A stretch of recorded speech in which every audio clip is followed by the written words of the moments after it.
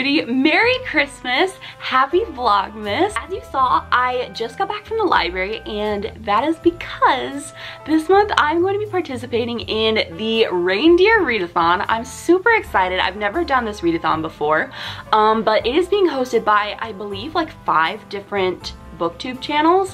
One in particular being the Roomies Digest. It's run by Kerstin and Monique, who are actually real life roommates and best friends, and they love to just read books together and talk about them. And for me specifically, they're actually one of the main reasons that I started a booktube channel in the first place. So I'm actually about to log on and see which team I was assigned to, because this is a competitive readathon, and although I would be happy with any team, it would be really cool if I was assigned to theirs. Okay, so I have my computer and I'm just logging on to my email. I have the email, it is right there at the top, and I'm just gonna see which team I'm on. Thank you so much for joining us for Reindeer Readathon 2022. You've been assigned to the Nutcracker team! Oh my gosh, that is Christine and Mo's team! No way!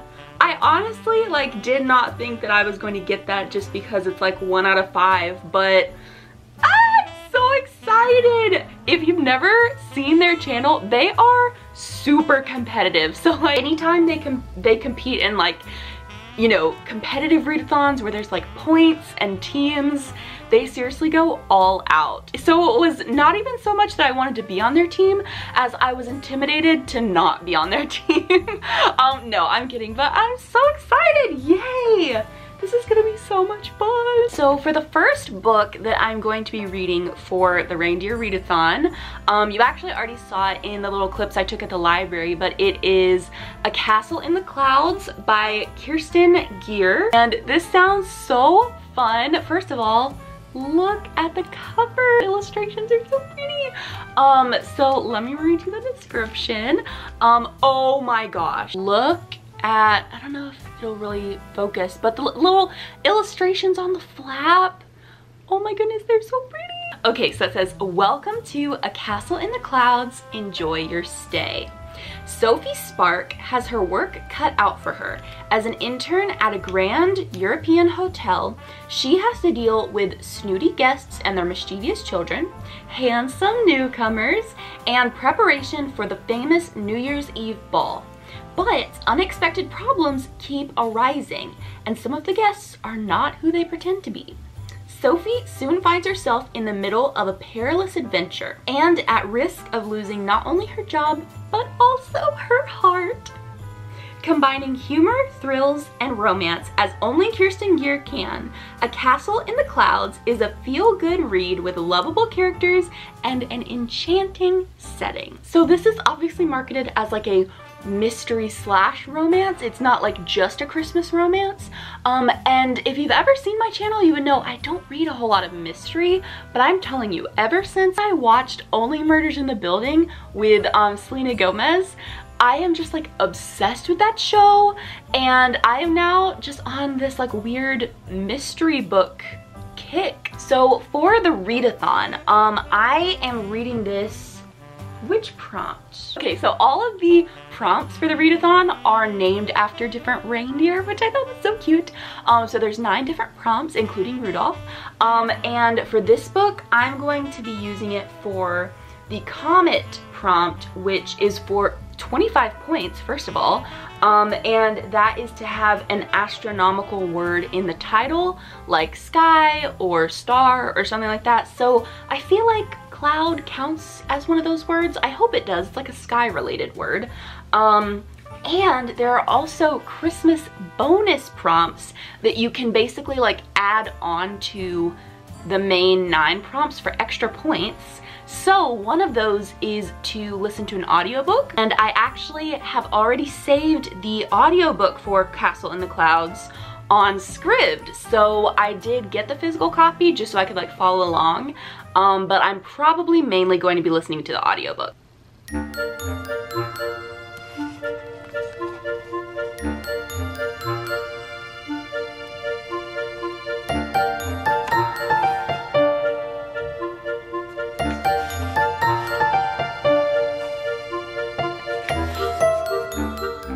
Okay, so it is now the next morning, and as you saw last night, I started reading A Castle in the Clouds, and I just wanted to give you my initial thoughts on it based on what I read of the first chapter last night. So, first of all, the vibes. The vibes are so cozy and cute, and as far as the hotel goes, I'm basically imagining this as like the Christmas version of the Grand Budapest Hotel, which I think is just perfect. Like, even that picture on the cover is kind of giving the like pink pastel vibes of Grand Budapest. And I don't know, I think that's like one of the coolest hotels I've ever seen. So I'm basically just picturing that, but in like the Swiss Alps. And then also the narrator of the audiobook is amazingly talented. She does like all these cute little German sounding accents for a lot of the characters, which I think is just so much fun. But listen, okay, these kids, so basically our main character is the official babysitter at this hotel for like all of the guests who are staying there, so that the adults can like relax and spend time together, and she takes care of the children. Well, these children are like next level brats. Like, the disrespect, I was genuinely shocked. But then it gets kind of funny. In particular, this one kid is just so sassy and sarcastic with her, and like he knows he can basically say whatever he wants because his parents are like the richest guests at the hotel, and it's like, you know, what's gonna happen? Like, if she were to, you know, do anything or punish him, he could just like have his parents fire her basically. So it's really funny that he like constantly is just reminding her that she has no power or authority whatsoever. But so then some of the other kids basically escape and like end up outside back behind the hotel, and they all end up kind of tumbling down this hillside next to the hotel and rolling out into the road. And so she like rolls out there with them, and they all are very nearly run over by a car that just barely stops right before it gets to them. And she's like trying to apologize to the driver. She's like, I'm so sorry. Like, I have this terrible job and these terrible kids, and I work at this terrible hotel. And then it turns out that he is actually the son of one of the owners of the hotel. So it is like one of those meet cutes where like character A is complaining about somebody, and then that person that they're complaining about turns out to be character B, which is the person they're talking to. Like, there's something about those types of meet cutes that is just so funny, because you know it's coming.